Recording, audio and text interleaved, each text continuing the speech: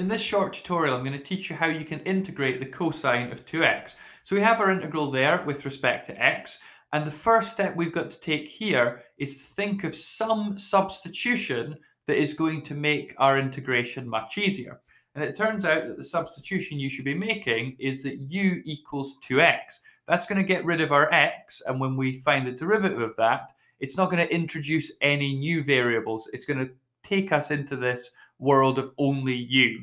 So if we take the derivative of that, we get du dx equals 2. So we got a nice constant coming out.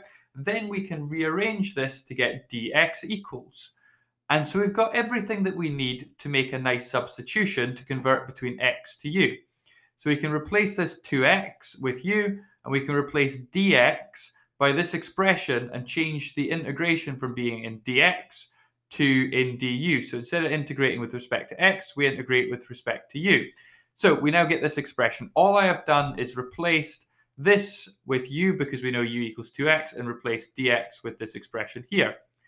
Now, we can take a factor of a half out of this integration because we're multiplying by a constant and that's not going to have any effect.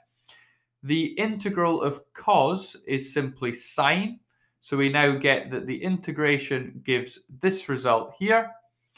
And so we can now replace u and go back into using x because that's what we were originally using. So we've substituted u for 2x, giving us this answer. And therefore we can say that the integral of the cosine of 2x is simply a half sine 2x plus c. So you can now integrate the cosine of 2x. Hope this video was helpful to you, and thank you very much for watching.